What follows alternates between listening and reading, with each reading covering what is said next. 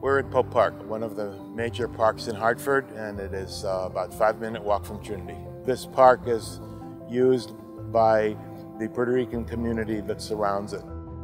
Well, the Museum of the Old Colony is the title of a conceptual work of art that I've been working on for about 4 years now. It's not an actual museum, but it is a play on museums and on the idea of museums. In this case, it would be a museum of the history of colonialism in Puerto Rico, where I was born and raised.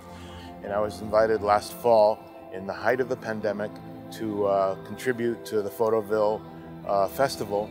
This banner that you see was produced by Photoville, but designed by me, and it was on view in Brooklyn Bridge Park for about 4 months in the fall of last year. So many of the images that comprise this virtual museum are actually photographs and video and objects that were created by the colonizer in order to sell the idea that it was good for the U.S. to have an empire and a set of colonies, especially in the Caribbean.